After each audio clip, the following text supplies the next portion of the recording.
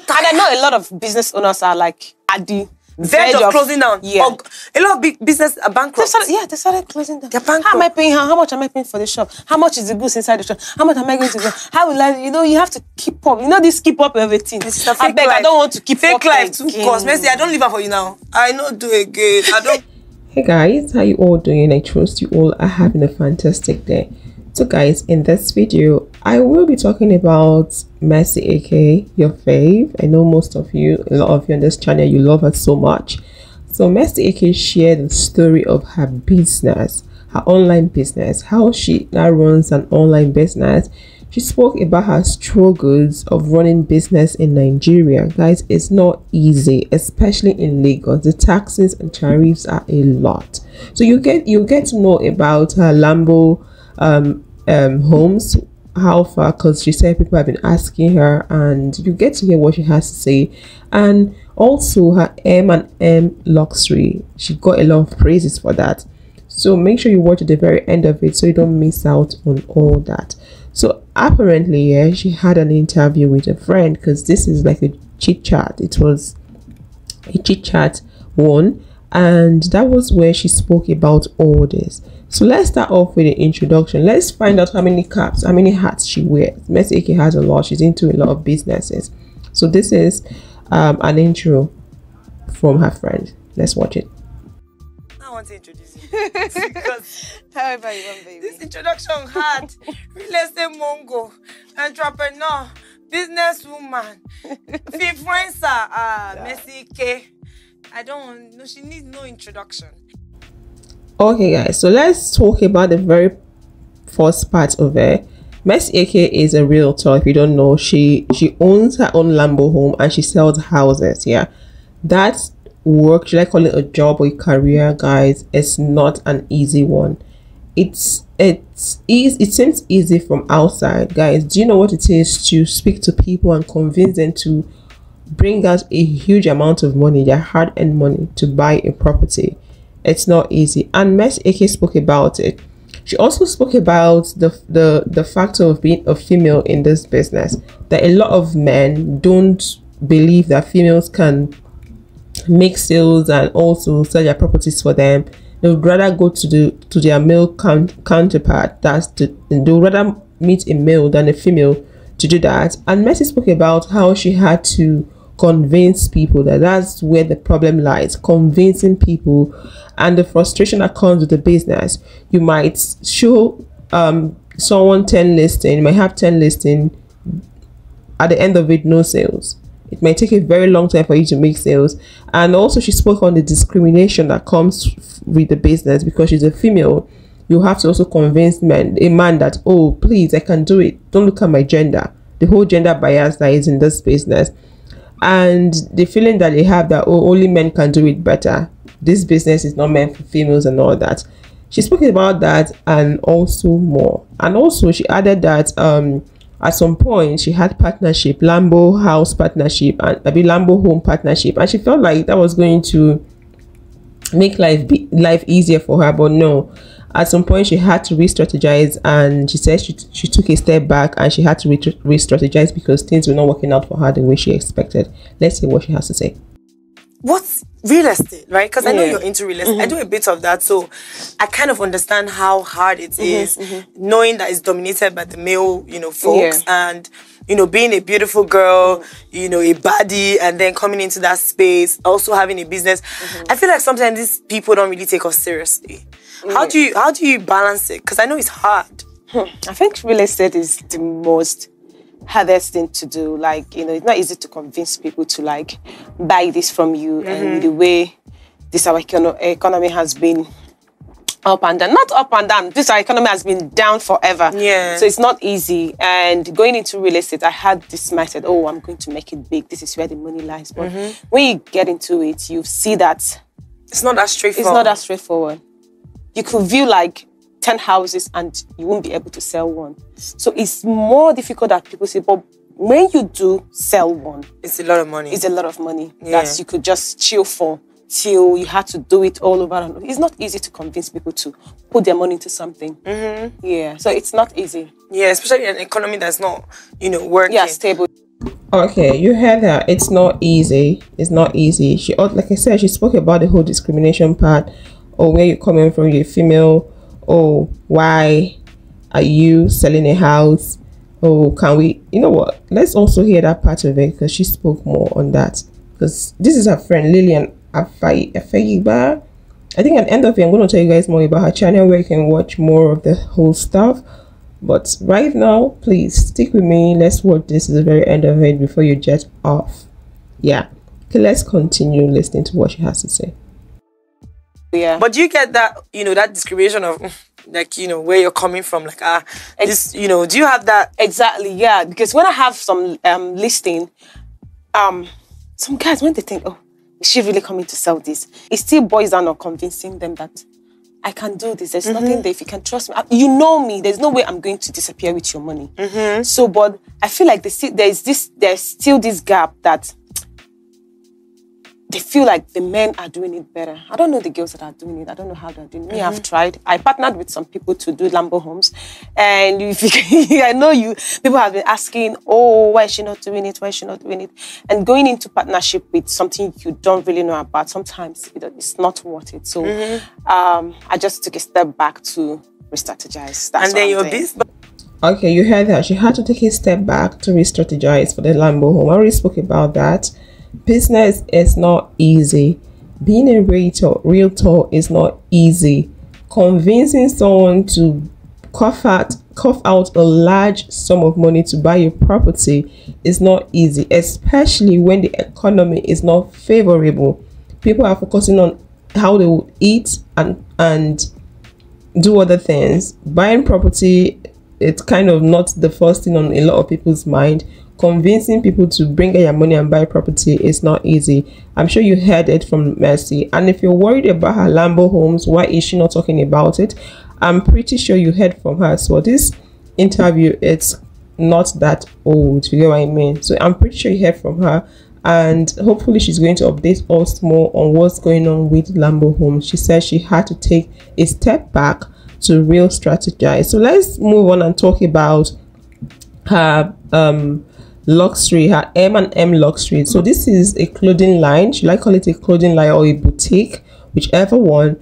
So she sells good quality fabrics. This is not coming from me. You're going to hear her friend talk about it, and she also spoke about what she noticed. Someone was speaking about the quality of her fabric of her clothes online, and it made her feel so good.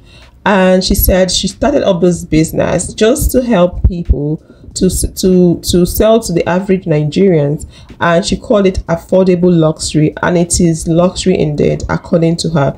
And she also said the reason why she kept the price at 12 to 15k as at then, I don't know if the price has increased because things are increasing in Nigeria, things are only going up.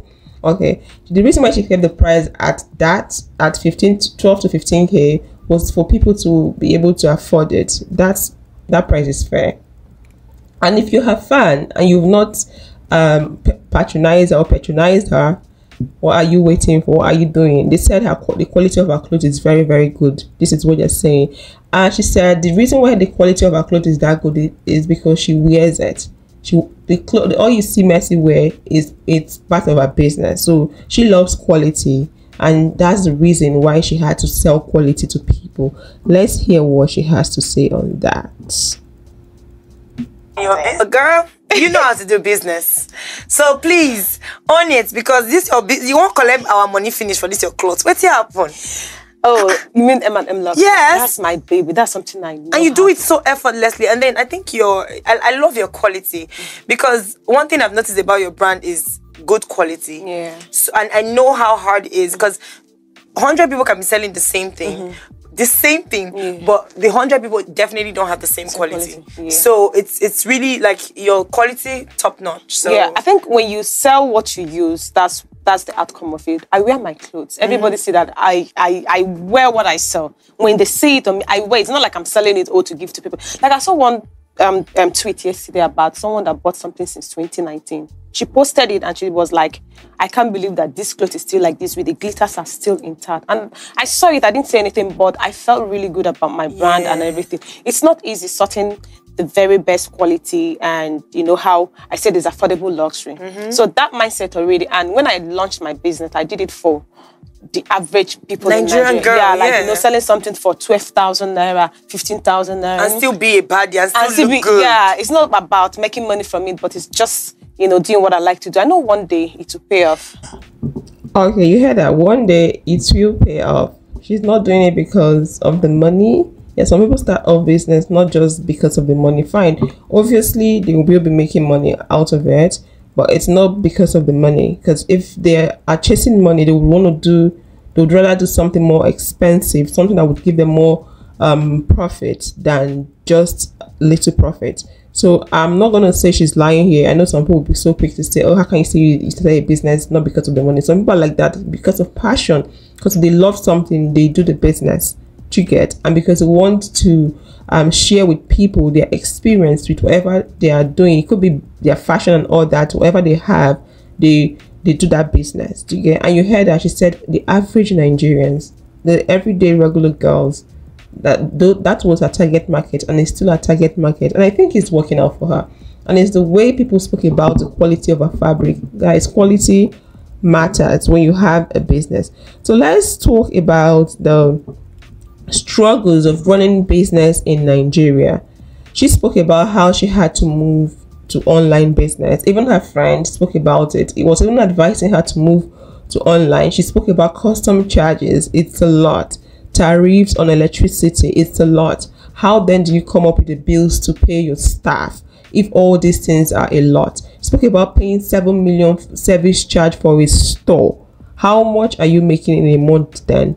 Spoke about the thought of closing down her store, fewer sales when you have the walk-in stores and all that, hike in custom prices and charges. You might go to they give you this bill, you come back the next week, the bill has increased.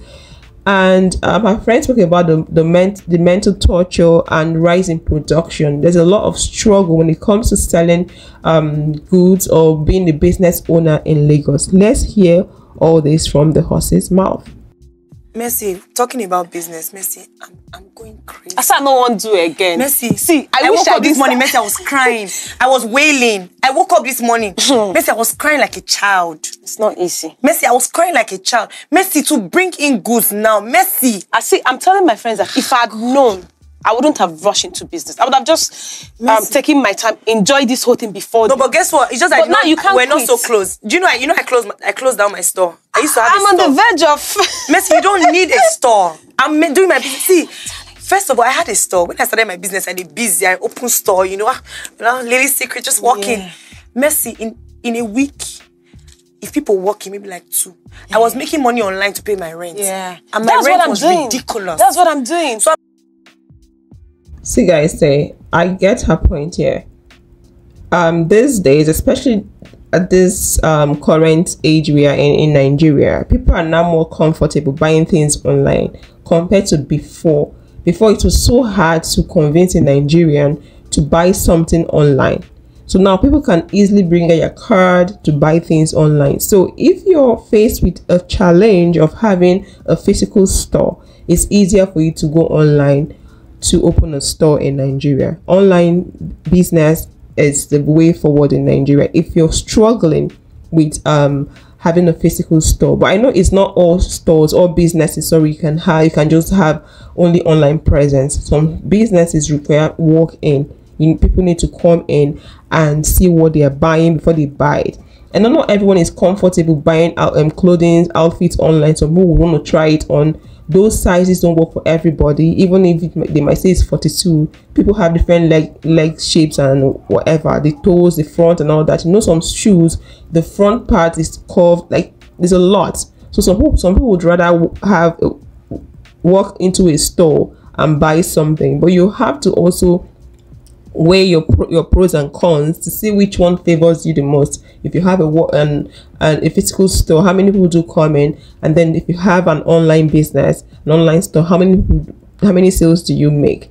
And let me tell you, they have a lot of platforms where you can do that. The biggest problem with online business in Nigeria is getting the traffic, getting the people You get, they have platforms. You can use your Facebook, you can use your Instagram, you can use your I don't know how Twitter works, how people sell on Twitter. People do that if you have large following. And you can also build a website and start up your business. For website, I know some people like, oh my god, I don't know, I'm not that techy. It's not that hard. It's not coding. I do coding, but not 100%. It's not coding. You get, WordPress is so easy. You can learn it within hours. Just go on YouTube and look for WordPress videos. You can build your own website. You don't need anyone to build that website for you. It's easier for you even running a WordPress website, so you can constantly update. You have plugins that can help you out on that.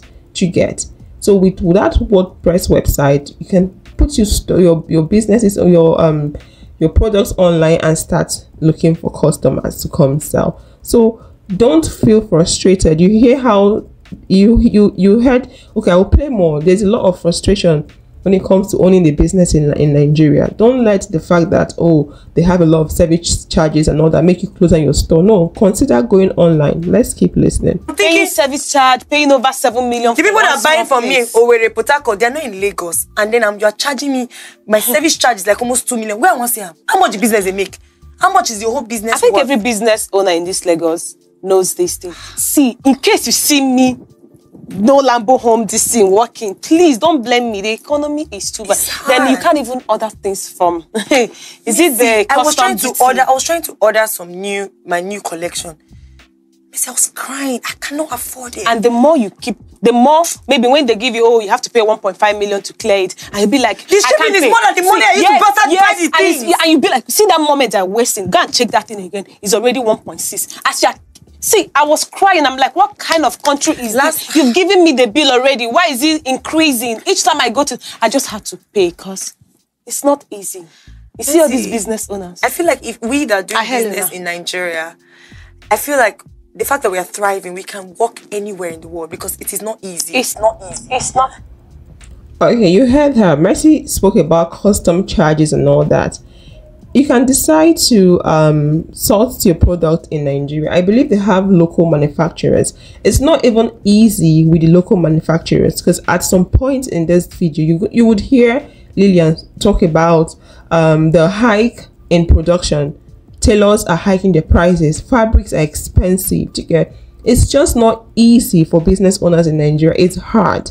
It's really hard. But that does not mean that you should pack up, close your store, and then fold your arms and do nothing. No, you still just find a way around it. If you know your business dependent, or your business depends or depended heavily on imported goods, maybe you should consider mixing it up with local goods that have good quality. Nigerians have good quality products, good quality fabrics. You don't necessarily need to import everything. You just have to do market research. You have to research and find those manufacturers that would give you quality at an affordable price, regardless of the current economic challenges in Nigeria. Let's keep listening. In mental torture. And then you see, I was telling a customer today that the price, so there's this my bestseller, I sell it for 25k. So today I was telling her that it's 30k. So this one was writing long message for me. I said, madam, you see, I was almost crying for them. I said, madam, you want me to keep selling something for 25k in this hard time? Dollar is almost 1,000 naira, madam. Madam, it's not possible. Fabrics have increased. Production is increasing. Everything is increasing. Tailors they're not playing. Are you not going to pay your workers? Salary, everything, light. The tariff is too high. Like, I feel like, in fact, at this point, just that I don't know how to just quit. If not, I want to close down this shop. Because I'm still funding the shop. I'm not getting anything from this shop. My sister, I'm putting into my shop. Let me give you the advice I'm doing. If you want to take my advice from a baddie to a baddie, I'm telling you what I did and it's working for me. Auntie, you're not in competition with anybody. Close down your shop. Use your BQ in your house. Turn it to your store. Your sales rep comes there and does your account and do your freaking delivery online. That's a good advice. You don't even need to own a BQ, a boys' quarters. You don't need to own that. If you have, even in your room, just buy a rack. I don't know how big your business, your whatever it is, if it's a clothing business or whatever it is, just look for a corner in your house. Start from there. if you consider owning a website, it's not hard. Like I said, go on YouTube, you would see videos that would teach you how to build a website from the beginning to the end of it. It's so easy building. I've built a couple of WordPress websites and I run some website. It's so easy building WordPress website. Just if you put your mind in it, you're going to learn it. Give yourself 3 days, but it's just going to take a few hours depending on how fast you learn. You get, and you just look for affordable hosting companies. They have okay, I've worked with a couple. They have Namecheap, they have Bluehost. Do you get? I don't think you're going to spend up to 100,000 because they're affordable. Do you get? And then you have to just get a domain name, then you download the WordPress and start from there. It's as easy as that. If you think you can't do this, you might look for someone that will do it for you and pay that money. Do you get?